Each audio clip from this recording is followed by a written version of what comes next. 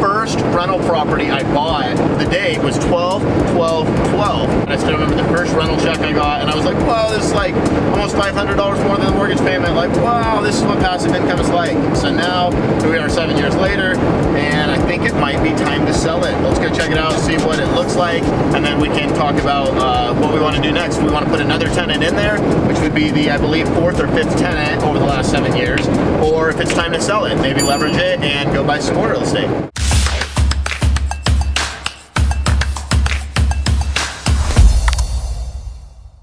So here's the story. The first tenant I ever had in this property was awesome. Paid rent on time, took good care of it. Second tenant came in.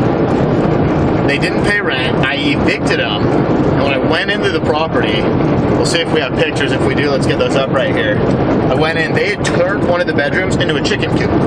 Not even kidding. The property was trashed. On top of that, this is not the nicest property in the world. We'll see here in a minute. I'm proud of this property because it's been an amazing financial investment for me. Produced so much fruit in the form of cash, but it doesn't look very pretty. It's a mobile home. It's not in a park.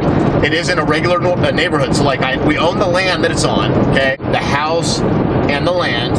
And it's actually, when we first got it, it wasn't bad. But after these people made it was so bad, I was like, oh my gosh, what am I gonna do? I didn't have the money at the time. I had just gotten into, you know, buying rentals and stuff like that, and I was trying to put as much into buying the next property, the next property, the next property, as properties were cheap at the time. And so I wanted to get it turned over another tenant in there quickly, and I didn't want to put a lot of cash out. So one thing that was awesome is my mortgage payment was only like 358 bucks. And I had been renting it for 900, but the people trashed it. So I'm like, well, I bet if I just rent this super cheap, like 650, I'll get somebody that'll take it as is. So that's exactly what I did. And the guy that's lived there the last however many years it's been, we can pull it up, 4 or 5 years. He's now moving out, which is why we're deciding what are we going to do next. But it was in such bad shape when he moved in. I do know it's a little rougher now because we had a handyman in the area doing something. I don't remember what. A couple months ago, I had him stop by, and I'm just like, what does it look like? And he took a couple pictures. I was like, oh, it's even worse. I'm a little bit nervous about this one. I don't know how it's going to look. I mean, it's a mobile home, so it's not like it's going to be amazing. But I don't know how it's going to look. Sometimes I'm pleasantly surprised and it's not too bad, but this one, I have a feeling no matter what, I might be a little bit shocked with what we see. Oh no.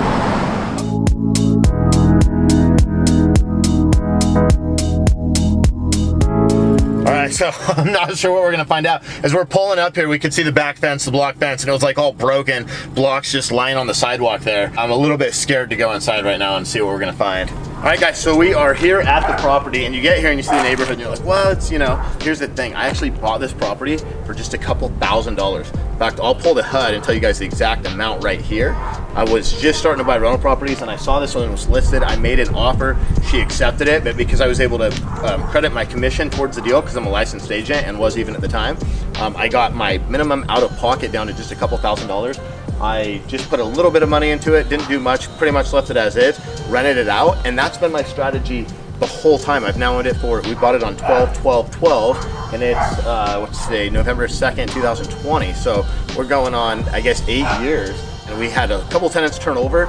It turned this bedroom right here, actually you can see with the sliders, this is the bedroom 4, it turned that into a chicken coop, so it was crazy. So I rented it below market rate, just to get it occupied quickly, and so I didn't have to put a bunch of money into it, and the person paid rent for like 4 or 5 years, which was awesome, and now they're moving out. So I don't know what we're gonna find, I don't know what I'm gonna do with the property, but let's go check it out and I'll let you guys see it. You'll know where I'm at as I'm looking at it and trying to figure out what the heck we're gonna do here. So this is fun. 3 sliders on this sliding. As we're in here, it is dirty, and I knew it was gonna be dirty because it was dirty when they took over, and it was dirty a couple times that I saw some pictures just here and there, like tenant texted me something. Clearly we've got some roof things, it looks like, but you know what's crazy? This roof was leaking back then even. I remember this, I think, worse. I'm actually not, I mean, just the land value alone, what's cool is we bought this property back in 2012. The property's not up so much. I mean, I'm not really, holy cow, you can see the floor's falling in here. Oh. This was the chicken coop roof. And you can see the floor's soft in some of these areas. It still smells like chickens. Cabinets are falling off. Looks like this floor more been replaced. And then you've got, one thing that's cool, this property has been legally affixed to the property, this mobile home. That's a big thing with mobile homes, is if they've been legally attached to the property, or is it viewed from a real estate perspective as a trailer on property? Most trailer parks, the trailer is looked at like an RV, like they literally go through the DMV for titles and stuff like that, and then the property it's on, it's usually one huge parcel that rents space to all those mobile homes. So when you can buy a mobile home that's on attached land, like this one is, that's obviously much better because you're not paying space rent, so you can actually cash flow it. You know, you own the real estate.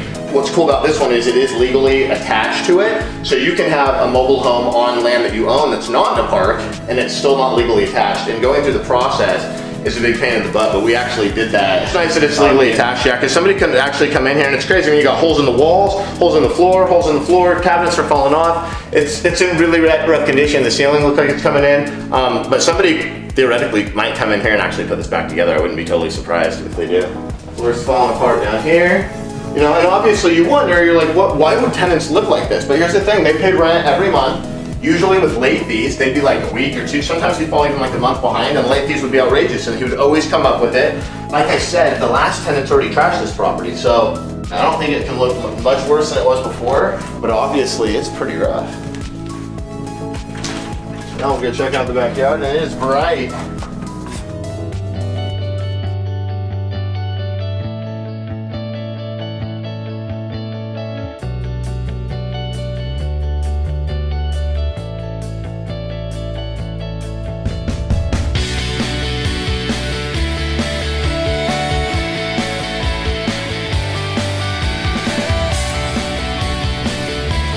We got a little storage shed here. These tenants did a good job. They actually took all their junk with them.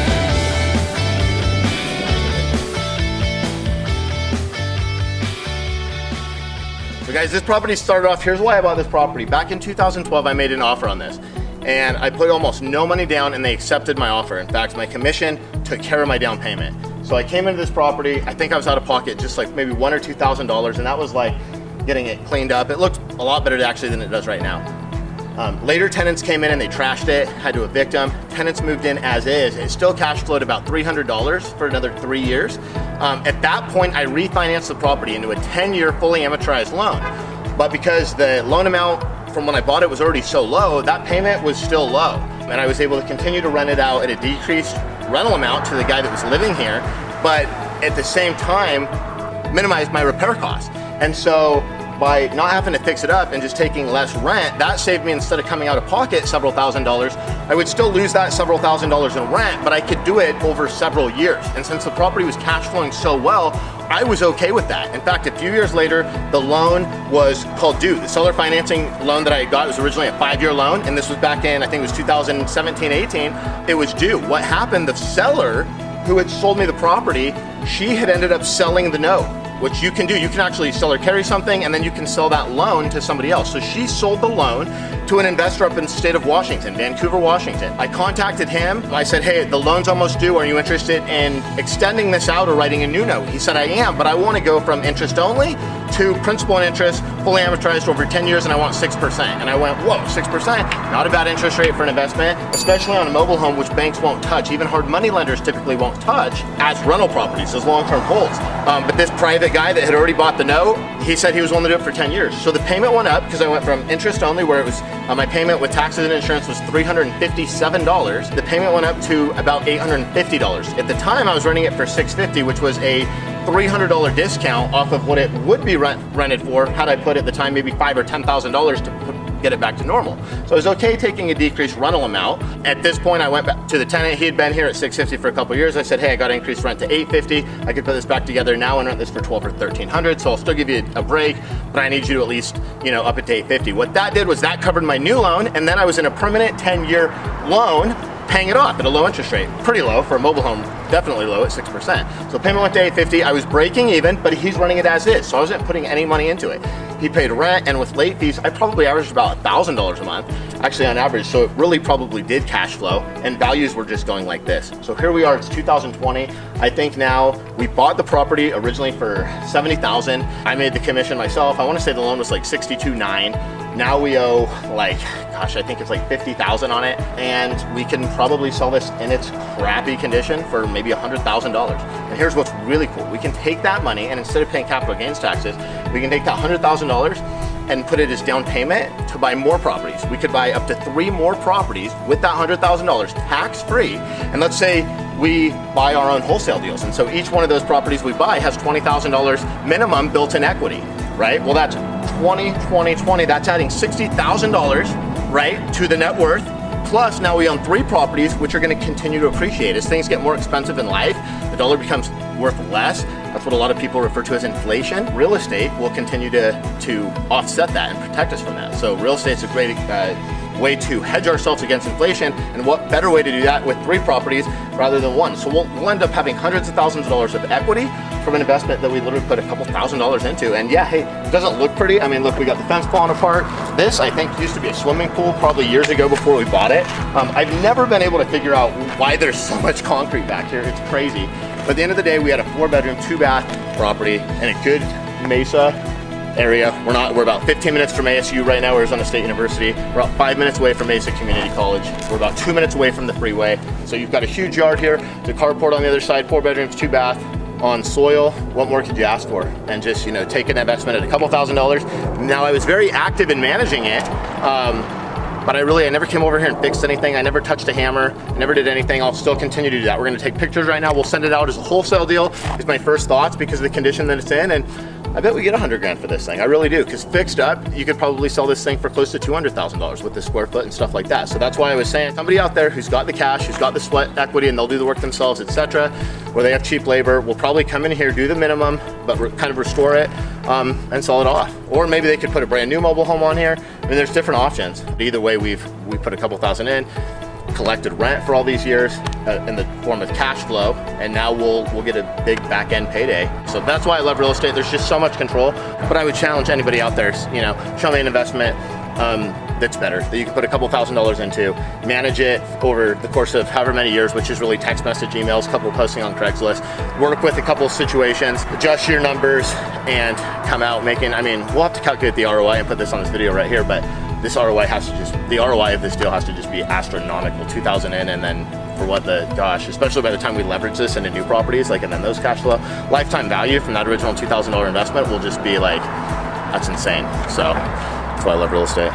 So all things considered, it really wasn't that bad. I know that might sound surprising, but when you look at our return on investment, the way it looks right now, I'm pretty excited. So hey bro, how's it going? Good, Jose. What's up, man? Sorry, I was trying to get off the line as you were calling me. Well, I hope you were on the line for another house, not the manufactured home. It was a manufactured home, but they haven't pulled the trigger yet. My phone, several people have called me and are driving by it right now, but to the minute it hasn't sold yet. I think it's gonna any second. So fuck everybody else. You're the man. Text me over the entity you want to close in, and I'll shoot it over to you in about 5 minutes. Okay, cool. Let's do that, man. Crash City, man. Thanks, bro. So that's cool. Jose's gonna buy it. I was feeling a little emotional with this thing going out this morning. I literally just sent Tess an email because she responded. She got the blast and said something about the payoff, and I was like, I almost feel bad letting this little pooper scooper go. I'm like, it's been such a little golden goose. It's such a nice, and we bought it on 12/12/12, and it was the second rental property I ever bought. We bought this property on 12/12/12. I remember it vividly. It was the second property I bought. We're selling it on 11/11. It's just kind of a trip. So it's kind of crazy letting it go. But Jose, I've known him for years. He was actually, I believe, the first buyer that ever, I met him through the Cash Buyer Hack. I got the real estate agent database in Phoenix. This was back in, I want to say it was like 2015. And I was like, I already had a decent sized buyer list, but I got that, sent it out. The first deal, Jose bought it within 5 minutes. And then since then, he's bought, I don't know, 5 or 6 properties probably over the last 4 years or something. But it's cool that he's a really cool guy that's in real estate full time here in Phoenix. And he's not a wholesaler. He has kind of a different, unique model, but he's a real estate pro, a local guy that's just a great guy. That'll be really cool to see how that plays out, and I feel really good about that. Yeah, I'm super pumped with the numbers we're getting on this one. I sent it out, actually, I had it ready to go. I was gonna send it out at 100 even, and I said, you know what, I'm gonna send it out at 105. Market's hot right now, and I like this property, and we already own it, so if we have to sit on it for a little bit, that's fine. And we got our price, 105. So really quickly, I think it went out, it's 9:53, went out at 9:30, so sold in, what, 20, 25 minutes. Yeah, super happy with that. Now we got to take that money and we got to go find where we're going to invest that, so we can actually buy more properties with that now and use that as down payments to buy, say, 2 or 3 properties. Hopefully they're wholesale deals and already have equity, right? So we're going to just maximize this thing, take that, and then we don't have to pay any capital gains taxes because we bought this thing, you know, a lot cheaper, about 60% of what we're selling it for 8 years ago. So it'll be awesome. And it got tore up, so what a great investment. We bought this property for $5,916 down. Over the time we owned it, we received an additional $22,800 in positive cash flow. In addition to that, the tenants paid down the loan $11,000 for us, and we sold it for a back-end profit of $51,000 at the sale. This brings the total profit on this property to $84,800. Let's go buy another house.